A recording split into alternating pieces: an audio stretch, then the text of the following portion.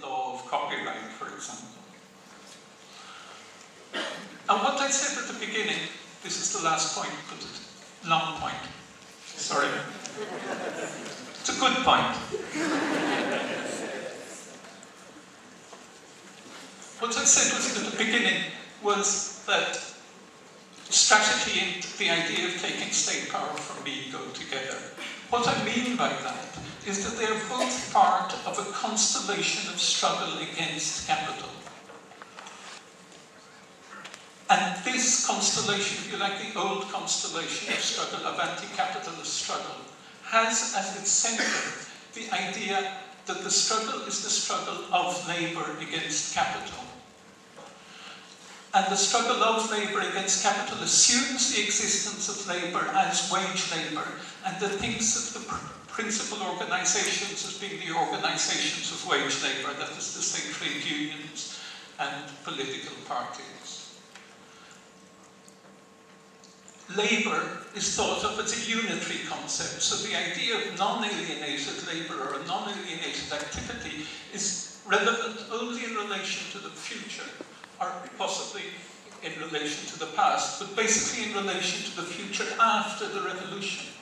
So the revolution is in the future, and the purpose of organisation is to create the instruments for achieving this future revolution, namely strategy, party, taking state power, etc.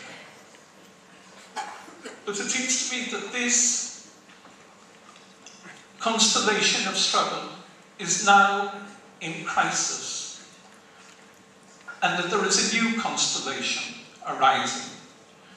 Really, this new constellation announces itself clearly for the first time in 1968. It receives its clearest, most eloquent articulation in the Zapatista uprising and its concept of dignity. It rolls through all the anti-movement, the movement against capitalist globalization with all its contradictions. And this new constellation has at its center not the idea of the struggle of labour against capital, but it says, well, if we're going to struggle against capital, then we have to struggle against that which produces capital. And what is it that produces capital? Labour. It's labour that produces capital. So if we're going to struggle against capital, then we must struggle against labour.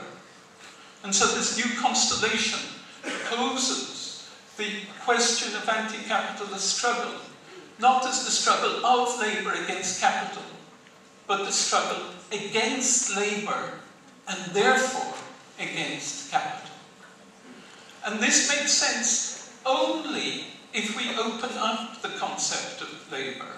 It makes sense only if we say that we cannot think of labour as a unitary concept, that we have to think of it as a self-antagonistic concept.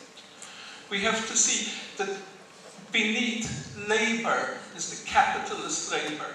There is something else. There is the push towards shaping our own activity. There is a push towards a self-determined activity.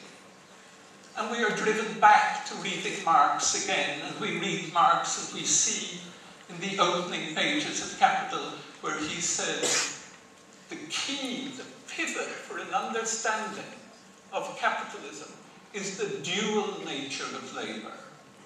Something that Marx says so centrally at the start of Capital, and then it simply disappears completely from the whole Marxist tradition. And so we're brought to the idea that if we're going to talk about the struggle against capital as being the struggle against labour, and therefore capital, in fact what we are saying is that the struggle against capital is the struggle of an alternative activity or doing against capitalist labour. It is the struggle of non-alienated or anti-alienated labour, doing what Marx calls conscious life activity against capital. And if we do that, then everything changes in terms of organisation, and everything changes conceptually as well.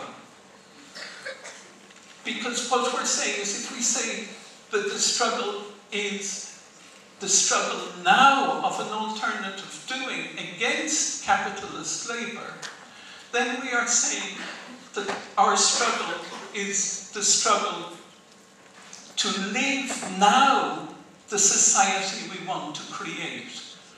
We fight against capitalism by living now the society we want to create. In other words, revolution is here and now. Revolution is here and now, or it is not.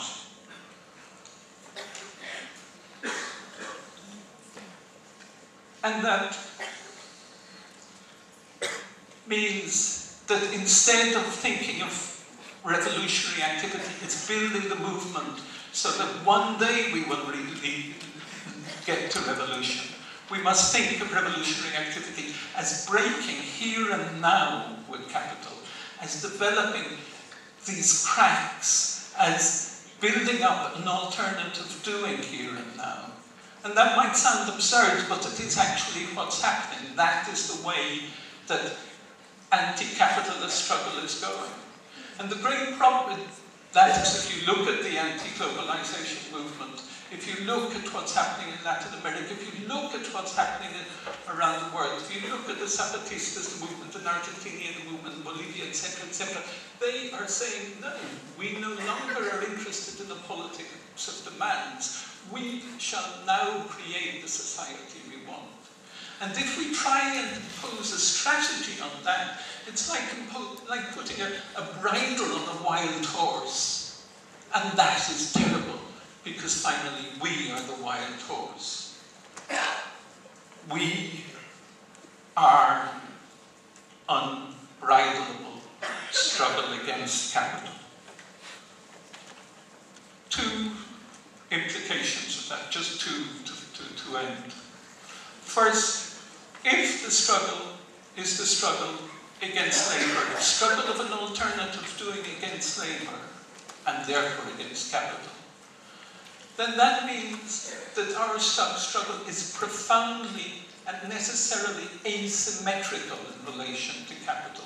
We are not like them, we do not want to be like them, we do not want to organize like them. We hate them, but we will hate them not by imitating them, but by doing something else. And that means, of course, that we do not go through the state, because the state is their organization with their patterns of behavior, their language, their hierarchies, and we will not do that. And secondly, it means that if we think of struggle in this way, it means that we think of the struggle for communism, the struggle for another world, not from the point of view of totality, but necessarily from the point of view of particularities, the point of view of this multiplicity of cracks, this multiplicity of paths. It used to be said that an anti-capitalist revolution could not be interstitial. And it seems to me that that is absolutely and totally wrong. That the only way we can think of anti-capitalist revolution is in terms of an interstitial revolution, in terms of a movement from the interstices of capitalism. Or in other words, the only way I can think of revolution is in terms of the creation, extension, and multiplication of these many cracks in capitalist domination. Asking we walk, always. Asking we walk. Thank you very much.